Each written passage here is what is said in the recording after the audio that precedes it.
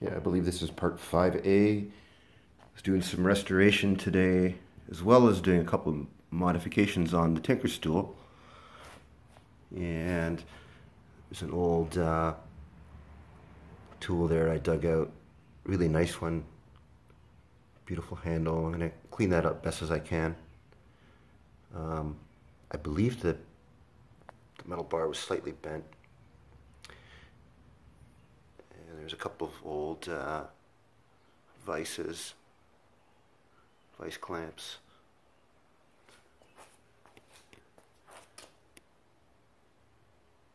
Gonna clean those up. Those are pretty nice. Other restoration. These old screwdrivers. There's a couple of picks. There's my little light duty one. This used to be my dad's old, it was an old small flathead, and years of use, the tip was just nothing, so I just turned it into a pick. And had the angle grinder out today, so came up with this little scraping tool out of an old paint can key. And this old railway spike. I don't know whose video it was on YouTube, but this was a really cool idea because it's a great little hammer.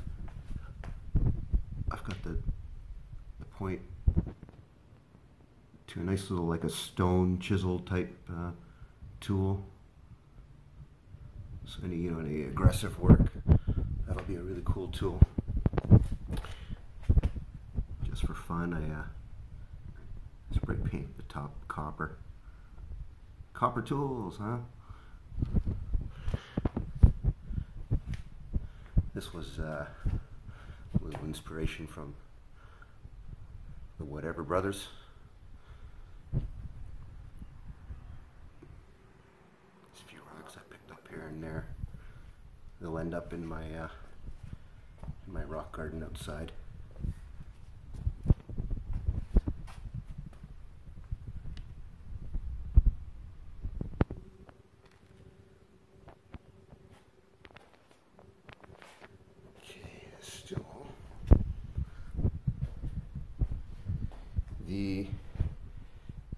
The selfie stick holder was a little wider than the actual handle, so to take care of that problem, it was very easy. Just use a thin piece of cardboard, or you can double, quadruple up some paper and just roll it in there, and that'll solve that. There's the little platform I put on there today. I don't know what that belongs to. It was something I found along the roadside somewhere, so that's a nice little tool type holder.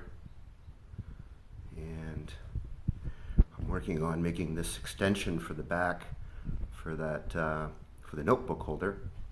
And I came up with this. That's an old CD case, old hard drive case, I believe. PC, yeah, PC. And just have some temporary bolts and stuff in there. I need to get some better ones, but that's all I had right now. So it's drying still, and I need to bend down hammer down the sides, or maybe I won't. Not quite sure yet. Either that or I have to put some sort of an insert. I'll figure something out. And on this side today, we built this little arm, this little tray. These are all just from the little leftover little wood bits. Some pieces, yellow pieces of sumac. One little piece of cedar. Some little parts holder, customized little can there. And this arm was a maple branch, which is really cool. Holds some cordage, electrical tape, keychain hook on the top. Yeah, and the branch was just made for the perfect piece. You know, I carved out what I could. I don't have a proper gouge, but it turned out pretty cool. And this, of course, it rotates to the front.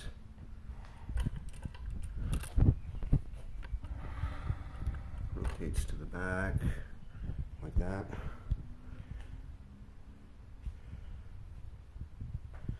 So yeah,